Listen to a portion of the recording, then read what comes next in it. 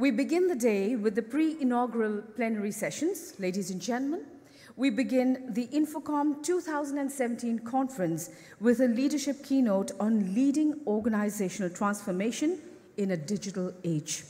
We are very privileged to have amongst us Dr. Nirmalya Kumar, internationally renowned professor of marketing with Singapore Management University, Harvard Business School, Kellogg School of Management, and more. We warmly welcome you, sir. This leadership keynote is brought to you by Rice Education and Adamas University. May I now invite Professor Madhusudan Chakravarti, Vice Chancellor, Adamas University, to introduce the session and welcome Dr. Nirmalya Kumar.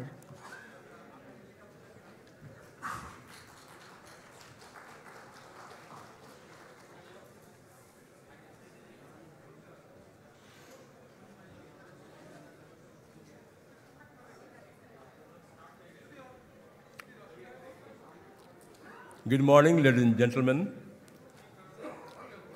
It's a privilege for me to introduce the first speaker of this event today. And we have amongst us Dr. Nirmalya Kumar. Dr. Nirmalya Kumar is known as the internationally renowned marketing guru. Dr. Nirmalya Kumar is a Lee Kong Chian Professor of Marketing at Singapore Management University and a Distinguished Executive Fellow at INSEAD Emerging Markets Institute. He is a former member of Group of Executive Council at Tata Sons, wherein he was responsible for the group strategy, reporting to the then chairman, Mr. Cyrus Mistry. He has a PhD in marketing from Northwestern University, winning the Marketing Science Institute Aldin G. Clayton Award for his PhD dissertation. He is one of the world's leading thinkers on strategy and marketing, who was previously taught at Columbia University, Harvard Business School, IMD Switzerland, London Business School, and Northwestern University Kellogg School of Management. He has been a consultant to 50 Fortune 500 companies in 60 different countries and has served on several boards of directors, including SCC, Ambuja Cement, Bata India, Tata Capital, Ultratech, and Gensar, all with billions of dollars in capitalization. I'd like to keep the introduction short with this. Let me invite Professor Nirmalya Kumar, and let me also avail this opportunity to felicitate him on behalf of Adamas University and Rice Group. Thank you very much. Thank you for your kind introduction. Please come. It's a typical Indian way of felicitating. Thank you. Thank you, everybody. Small memento from Adamas University. Thank you so much. Thank you so much, Professor. Janaki Ramanan is my friend. Yes, Amir. Ah, okay. Thank you.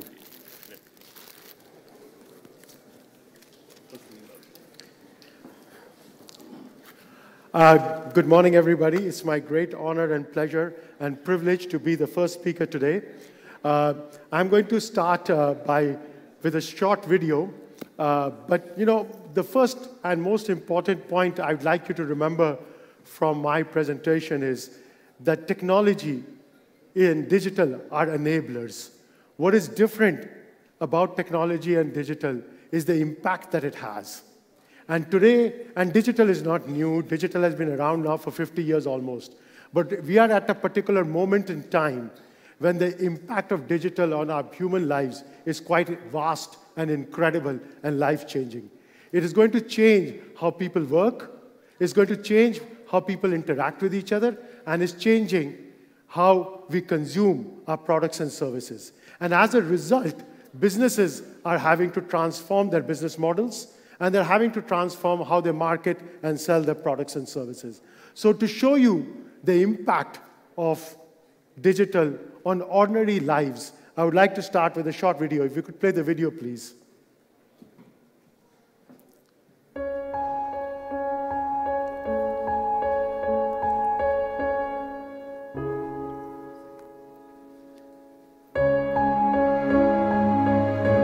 मैं बिहार से हूँ। मेरे father railway worker थे। मैं 10th class तक पढ़ा हूँ।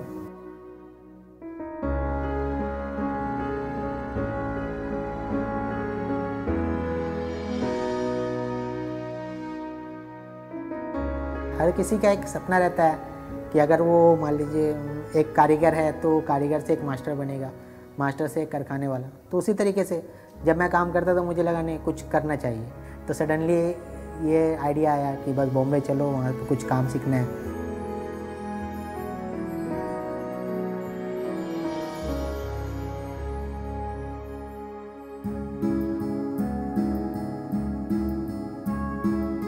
जब मैं धारावी में आया था तो उस समय मेरे अंकल ऑलरेडी जैकेट का काम करते थे, तो उनके पास ही आया। 10 बाय 18 का रूम था, उसमें ही बड़े लोग सोते थे ना, और फिर वहाँ पर ही काम पे लग जाना, सुबह से लेकर रात के 11 बजे तक। एक अजीब सा लगता था उस समय।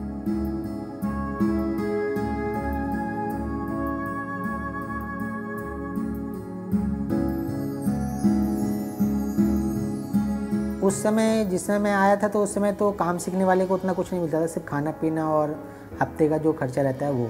फिर 2 साल मैंने काम किया वहाँ पर। 2 साल के बाद फिर मैं गोवा चला गया, क्योंकि एक्चुअली क्या हुआ था वहाँ पर वो गारमेंट बंद हो गया, तो मैं गोवा गया। गोवा में काम करता था।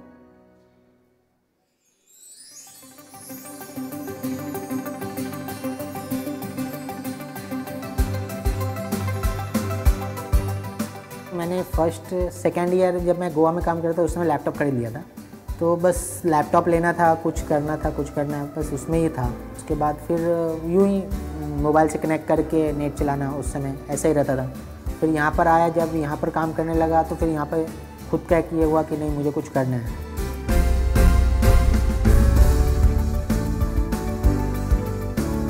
लैपटॉप पर ही करते करते फिर मुझे ईबे के बारे में पता चला। रजिस्ट्रेशन करने के बाद फिर कुछ प्रोडक्ट डाला था, तो उस समय मैंने लो बजट में काम स्टार्ट किया था। तो जब ये फर्स्ट मंथ में सेल ज़्यादा हुआ, फिर वही पैसे को थोड़ा बचाकर किसी और से लेकर एक रूम लिया, एक मशीन, फिर उधर ही काम करने लगा खुद से ही। फिर 1 से 2, 2 से 3, इस तरह फिर ग्रो होने लगा।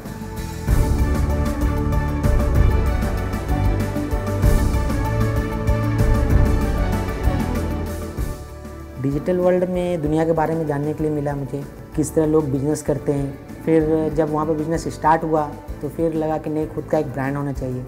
फिर ब्रांड एक बनाया, स्किन आउटफिट। उसके ब्रांड जब हुआ तो उसको ट्रेडमार्क देना है, फिर ट्रेडमार्क दिया। ट्रेडमार्क के बाद फिर उसको एश्योरिटी देना है, तो फिर मैंने ISO करवाया। और अभी तो फ़िलहाल जैकेट है, उसके बाद बैग्स, वॉलेट, बेल्ट। इस वक्त eBay, Amazon, बोनांजा, इष्टी, ये 4 वेबसाइट्स पर सेल कर रहा हूँ। और अब तक में तो अराउंड 60 कंट्री में मेरे प्रोडक्ट जा चुके हैं। फील तो बहुत अच्छा होता है कि 60 कंट्री जिसका नाम मैंने सुना भी नहीं है, उस जगह में मेरे प्रोडक्ट जा रहे हैं। स्टार्टिंग में आया था तो उस समय 5000 मंथली होता था, आज 1 लाख पर मंथ। और अगर डिजिटल दुनिया ना होता, ऑनलाइन शॉपिंग नहीं होता, तो शायद मैं इस जगह पर नहीं होता।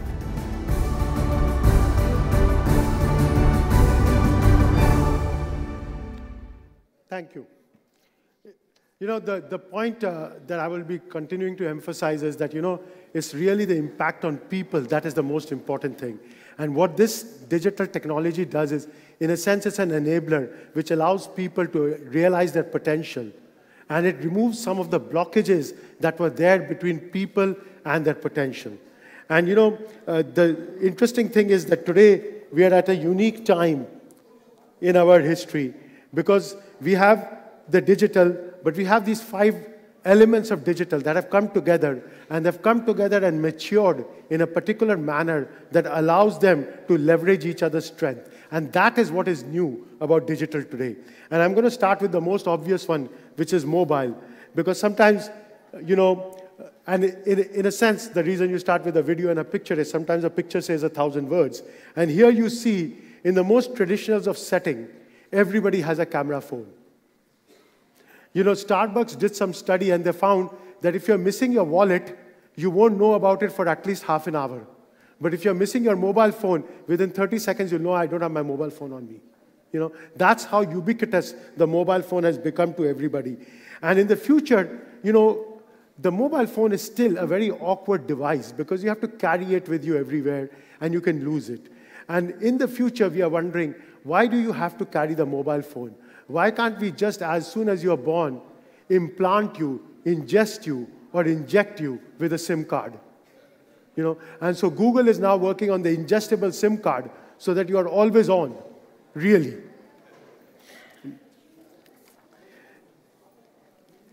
The second thing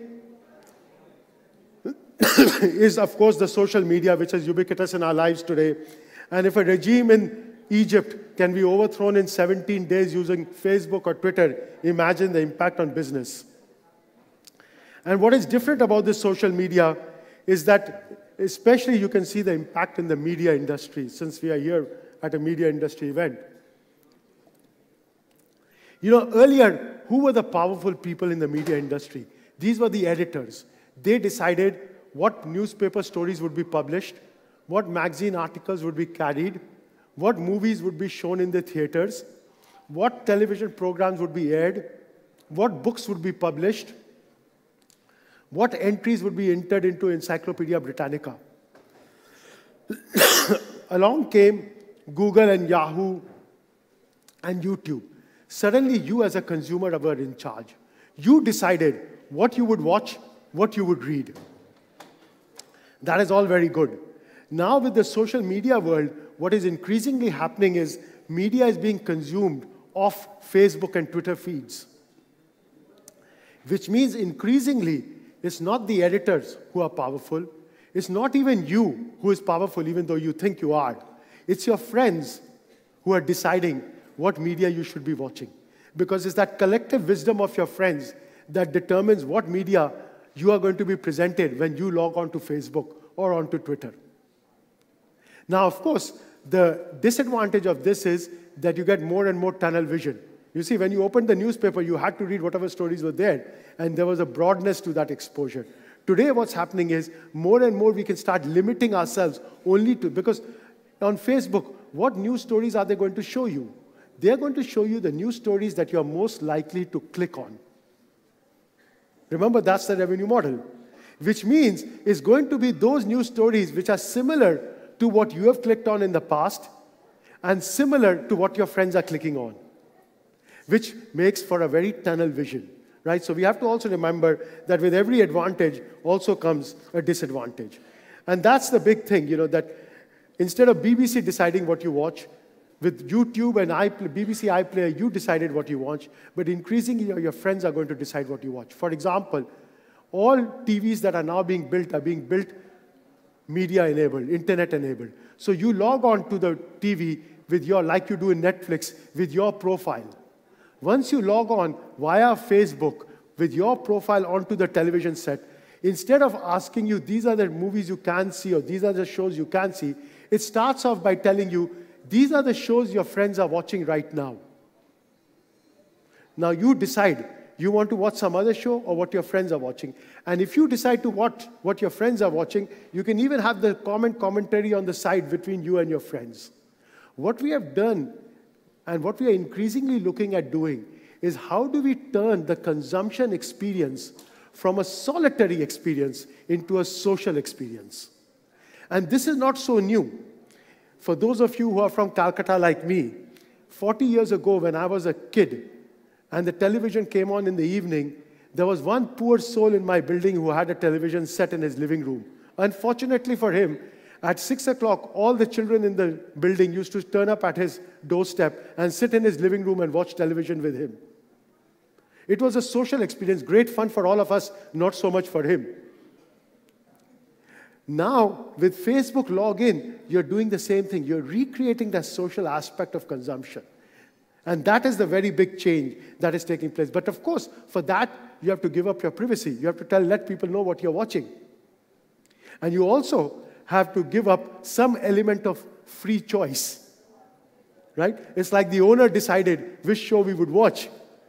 But that time there was only one channel, so it wasn't a big deal. But today, it's the consensus of your friends that will decide which show which you will watch. The third thing is the cloud. The cloud is really incredible. And the reason it's incredible is because infinity is the number it is associated with. Your mobile device, no matter how powerful, and mine is quite powerful, has 5,000 songs downloaded on my phone. I have 5,000. I used to be a DJ, but that's okay. 5,000 songs. But why do you limit yourself to 5,000 songs when you can have the entire library of the world on your fingertips? And so this data is old, but last year was the first year when streaming overtook downloads as consumption of music. Right? Because if you can have the world's library, why would you limit yourself to your library? No. So, very big change. The cloud has become huge because it allows you this always connected, always on, infinite. And of course, then comes the Internet of Things. Not only your mobile phone, but your home, your car, your refrigerator, all will be connected. And the current prognosis is that for the average person, in 5 years or 3 years now, you will have, on average, person will have 7 devices connected to the internet. Some of you are probably saying, I already have more than 7, right? But this is the average for the world. Now, of course, all these different, and for example, one example, which is very close to my heart, is the automotive industry. And if you look at the automotive industry, we have three what you call types of connectivity. The first connectivity is what we call beamed in. This is, you have a radio on your television, in your car, the signals are beamed into that radio. The second is brought in. You take your mobile phone or you take your tablet inside the car, and that's already brought in by you.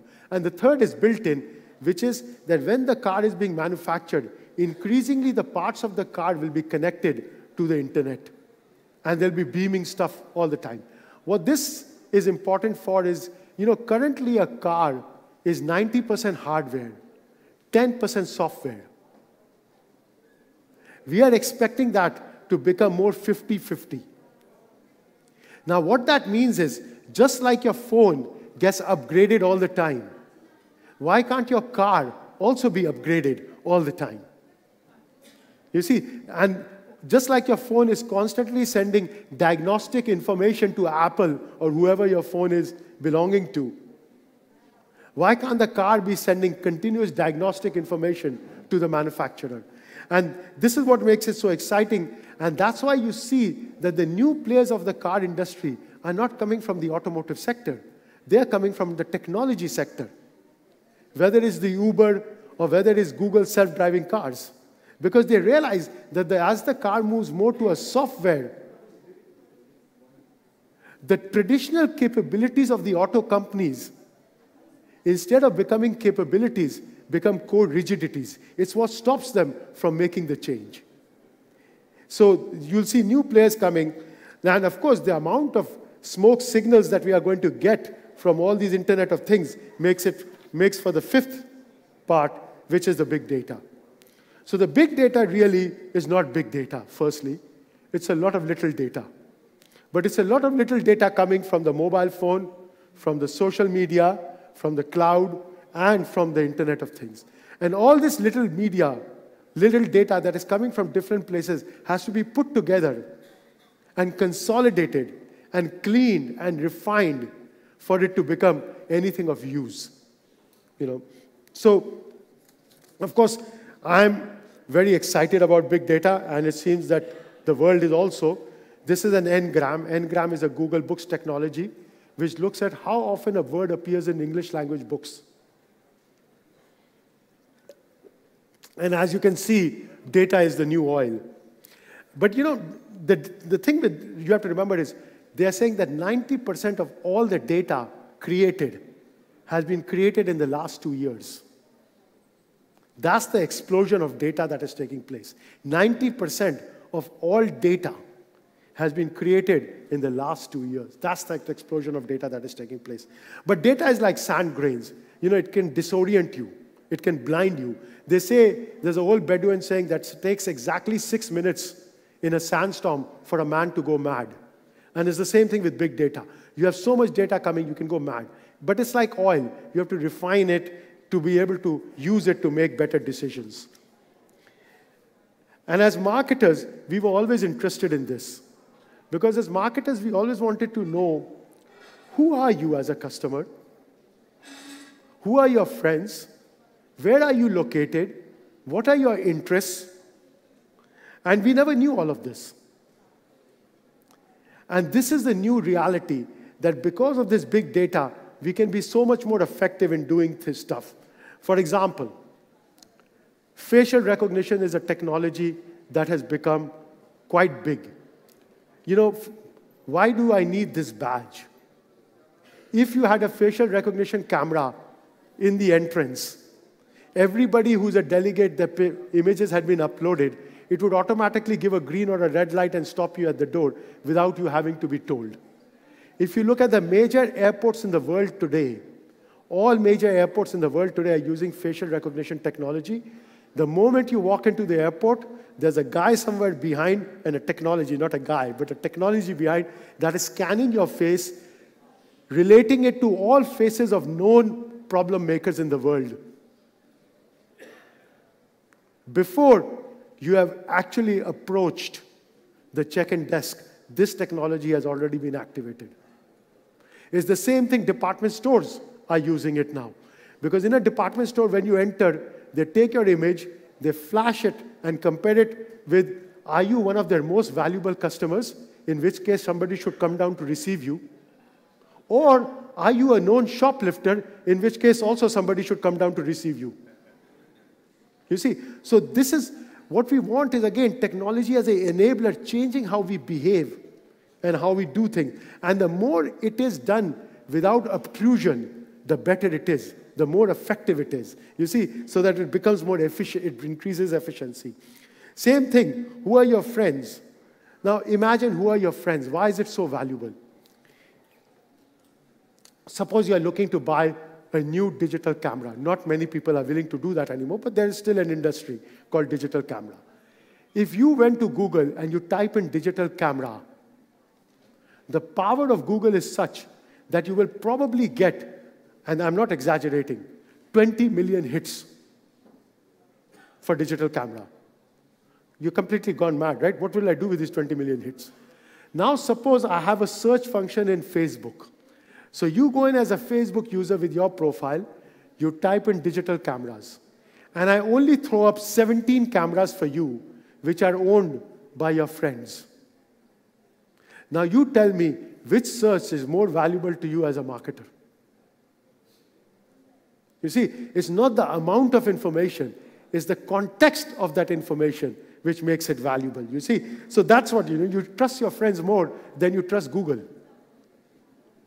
For a recommendation. Where are you? Foursquare, all this that's why Google is pushing location tagging so much. That's why Facebook is pushing location tagging so much. We know that a mobile offer sent to you for a restaurant or a mobile offer sent to you for a store is several times more effective when you are near that store or that restaurant. So if I know your location, and this is what I know all the time because of your mobile phone, then I know what offer to send you when, based on where you are. But this is a different stream of data that has to be reconciled with the other streams of data that are coming from you. Because these digital smoke signals have to be all aligned together to make this work. And then what products and services interest you? And again, Instagram, which has become so hot for that reason, because you already tell people, this is what I want. This is what I'm looking for. And so that's, and with this data, we would like to be, as marketers, like now when you start typing in Google or on your phone, it already tells you which word you're typing before you're finished. That's what we want to do as marketers. Before you have started searching, before you have finished searching, we should be able to find the right product or service for you. It's like that auto-correction, So that's what we are trying to achieve. But with the connected world, already what I've told you has already probably made you say, hey, listen, folks, there are some concerns here. Before we had cars, we did not have traffic laws, by the way. The traffic laws came after the cars were quite ubiquitous. You see, the laws have to follow. It's the same thing. We cannot deny that there is a privacy issue. And as business, we should not deny it. We should confront it, face it, resolve it for customers in a way that works for them, that works for the public policy makers. Because if we don't do that, then the privacy concerns can stymie some of these advantages. So we should allow people the choices and options to opt in and opt out, as the cases may be. Because people have legitimate concerns about privacy. You know, where is my data being stored? How secure is it? How private it is? Who's got the right to use it? The entire Reliance Jio, you know, where you're getting this mobile telephony and internet connectivity for a low price, it's not a mobile telephony game. It's a data game they're playing. You know, we need to understand a lot of these businesses. For example, selling airline tickets on the internet as an aggregator is not a money-making business. It's only money-making because of the data and the ancillary revenues you get from advertising because of that data. But if you just look at the commissions got from ticket sales of airlines, there's no money to be made. You can't make a business out of it. So, but there's a shift that companies are taking in the capabilities that are needed. You know, in the old days, when we did those big TV advertisements, you had these madmen that were made famous in the TV serial, Mad Men. These were highly creative people. They used to think up of these wonderful, great ideas and launch breathtaking ads on television. Then came Google. Suddenly, the power moved from the creative madmen to the quants. And the quants were people who just knew algorithms. And they knew how to optimize the Google algorithms. And that was what their key skill was. So the madmen lost power, and these algorithm nerds became powerful. Now, with social media, it's changing. Because in social media, we need people who have the capability to do both kind of things at some level.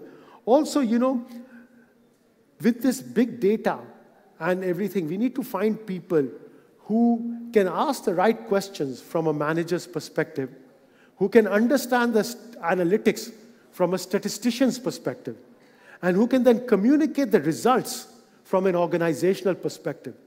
And what you're finding in companies today is we are very excited about big data, but we can't find the right kind of resource to exploit and manage that data and in a way that is usable by the person on the front line. And that challenge still exists for us. You know, as Google often says, our products are made by engineers, but they're not used by engineers. And the media consumption that is changing dramatically. As you can see, you think about yourself. How much time do you spend reading the newspaper? Okay, in this room, I'd say some. If this room was X 20 years younger, I would say none. Right? People just, if I tell my daughter a newspaper, she doesn't even know what a newspaper is. She never gets the newspaper at home. You see, so we have to understand how media consumption is changing. And this is where you are seeing over here the World Wide Web, an average media consumption in America. This is America numbers. 6 hours on World Wide Web, 3.5 hours on TV. And that 3.5 hours is because there are a lot of old people. 1.1 hour on radio, and then 0.7 hours on the traditional press.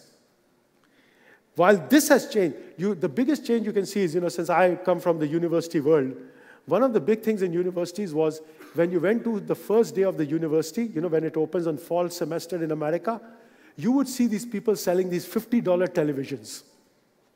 And you would see every kid who would come to the school dorm would buy one small television for the dorm room. $50 to $100, that was the sweet spot for those televisions, right? And they're just a small 12-inch thing. Even I had one when I was in my PhD program in my room. Now you go to dorm rooms, there's no televisions in anybody's dorm room. They all have their laptop. They connect their laptop to the always-on internet, which is great at any university. And they basically see whatever they want to see. Unfortunately, marketers are still slow. If you look at the amount of money being spent on traditional media versus the internet, there's a big imbalance. Even today, only a few countries like UK and Sweden are approaching 50% of the media expenses on internet. In India, it's less than 10%. So what I'm trying to say is consumer eyeballs have moved, but the advertising dollars have not moved. But this gap cannot remain for a long time. And part of the reason they have not moved is because it requires new skills. You know, we know how the 30-second advertisement on television works. We know how newspaper advertising works. But we are still trying to figure out how does social media work. And here, I'm going to say a couple of things only which are important to remember. When you're on Google, advertising works very well. Because when you're on Google, you're searching for information.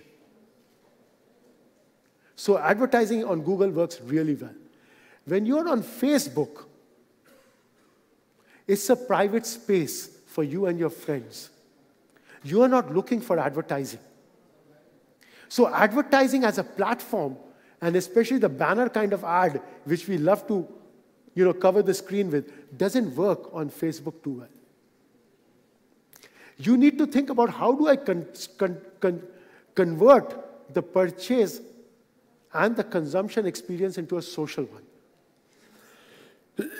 So for example, Ticketmaster, they sell tickets to shows, concerts. If you log on with your Facebook profile into Ticketmaster, they will tell you for which show, which of your friends have booked tickets. And then you can buy a seat either next to them or away from them as your preference may be. You see, because again, I'm enhancing the power of that social media to enhance my value proposition to the customer. And that is what we need to do, rather than just banging people on the head with more banner ads. And the reason I talk mostly about Facebook and Google, here's an incredible statistic. If you take China out of the picture, because China, doesn't allow Google or Facebook. So if I take China out of the picture, 84% of all digital ad expenditures are on Google and Facebook combined. That tells you the power of the duopoly. That tells you how much information they have and how it's a winner-take-all kind of game.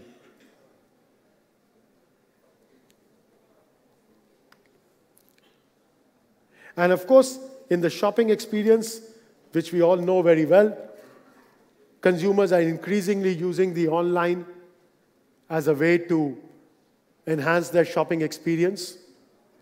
The number of consumers, you can't read this chart, you don't need to read this chart, I'll tell you what it says. The number of consumers who only go to a store and shop in the store are very few, less than 20%. The rest of them either go online and shop online, or go online and then go to the store and shop in the store, or go online, then go to the store, then go back online to shop. You see, so we have to have as a brand, as a manufacturer, we have to have presence on all the distribution channels. This makes distribution, of course, very complex, because how do you give the customer a consistent experience across all your channels? Especially when the control on the web of the pricing and the experience is a lot less than in the physical world for a brand. And so brands have to have a more complex distribution system. Channel conflict will increase. They have to have their own web presence. They also have to be present on the aggregators of web like the Amazons of the world. They have to have their own physical presence, and they also have to be in the physical presence of the aggregators like the retail stores. And so this channel conflict has become a major view for manufacturers of how to manage. And we need to think. And of course, you have to customize for every country. Like when eBay came to India, eBay in USA, 25% is C2C, consumer to consumer sales. In India, is 0. It's all B2C. Same thing, in eBay USA is all credit card transactions. In India, they had to take cash on delivery. So we have to customize. Right? But having said everything about digital, I also don't want to forget there is a role for the physical world. if you have a proposition, Zara has a proposition, and despite all of the wonderful stories about the online and online shopping, they have increased their stores from 500. Last year's number was 2,500. This year's number is 2,500, sorry. Just recent number. So they've gone 5 times in stores open across the world. So if you have a great physical proposition, there is still a market for it. It's not that there is no market for it. But most industries will have to transform. I'm not going to show this because it's become too obvious now, but But what is the surprising thing, and this is now I'm going to close from where I started. Just like that young man's life was changed by the digital world, in India we have an opportunity. Because our physical infrastructure is so weak, we have the opportunity to leapfrog using digital selectively. So for example, we are never going to get to credit cards penetration the way they are in the Western countries, because it's just not going to happen in India. But everybody in India now almost has a mobile phone. So a mobile wallet, digital wallets is definitely the way. The credit card industry in this country will go somewhere, but it's never going to go the way the digital, because we are going to leapfrog that entire credit card industry into the digital wallets, because that's where the potential of India is with respect to that. Same thing with the automotive industry. Very major changes coming to the automotive industry, because of the ride-sharing things. I can tell you, if I go to London, since I have an apartment, I'm from Calcutta, so I have an apartment here, but I also have an apartment in London. In London today, less than 25% of my friends own a car. Less than 25%. I have not owned a car in London for the last 10 years that I've lived there. It just doesn't make any sense. You can't find any parking. Even if you find parking, it's going to be far away from where you want to go. Chauffeurs are unaffordable, so everybody's using Uber. And not only Uber, just outside my apartment, 3 cars are always parked. There's a rental car service. You get a digital number. You plug in the digital number. You take the car. You drop it anywhere you want. You plug in your digital number, and they charge you for the hours you have used the car. So car ownership is a declining fact of life. And there's a University of Berkeley, they did a study, and they showed that for every car that is added to the car sharing industry, 13 less cars are sold in America. 13, 1-3. For every car that is added. Because that's about the capacity utilization, right? How many hours do you use a car in a day? 2 hours, 3 hours? So if there's 24 hours in a day, it makes sense that about 10 to 12 cars less should be sold regardless, right? Because there's no reason to have a second car because of Uber. So, but beyond the obvious that you'll have less car sales, you'll have less car rental companies, less taxis, there's also, other things. Like if more and more of the cars are going to be bought by car sharing companies, then most of the car sales are going to become B2B. They're going to be negotiated in huge quantities. Insurance is going to be negotiated in huge quantity. This is going to have big impact on the car industry. And if those cars are being used 24 hours a day, instead of 6 hours or 2 hours on average a car is used, then of course the consumption of the car will go up, the maintenance services will go up, the tire consumption will go up.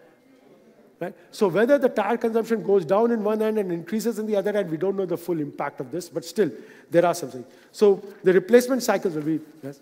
But what is really happening with all of this is that there's a value migration taking place from the traditional incumbent firms to the new emerging business models.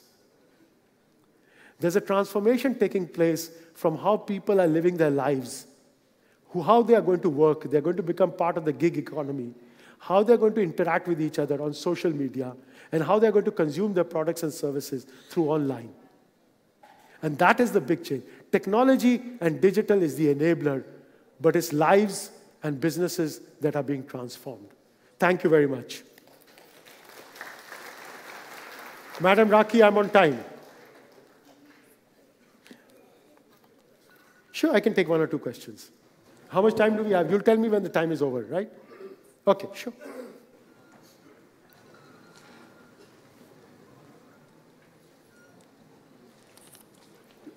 I think it's a hard context and setting in which to ask questions. But anyway, we have a gentleman back there who wants to ask a question.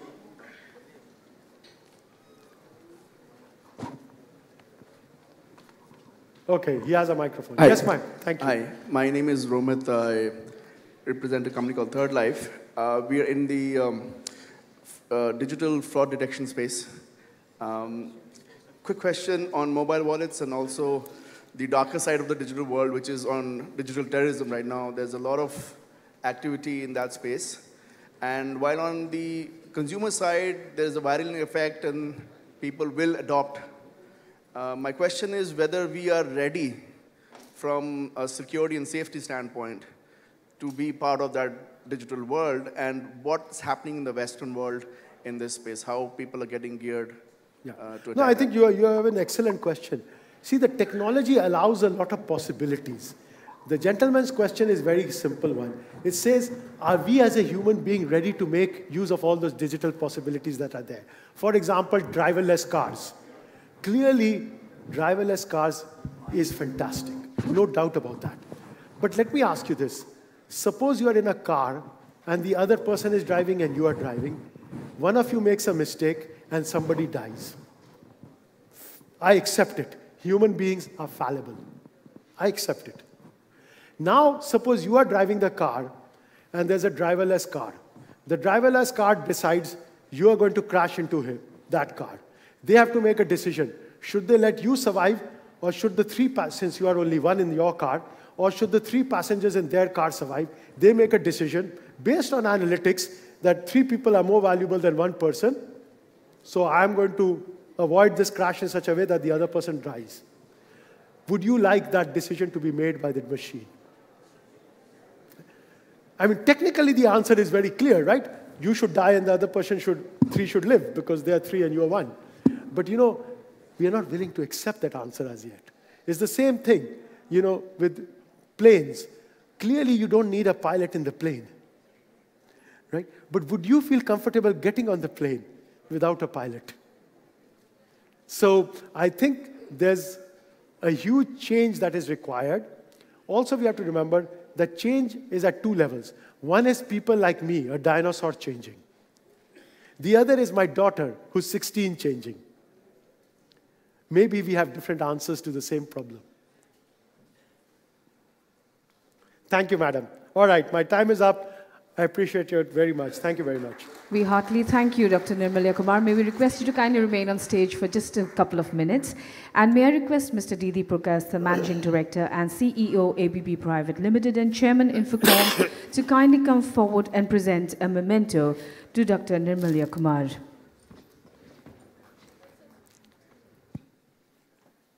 Thank you very much. Ladies and gentlemen, please put your hands together for Dr. Nirmalya Kumar for such an interesting session. Thank you very much, sir. Thank you very much.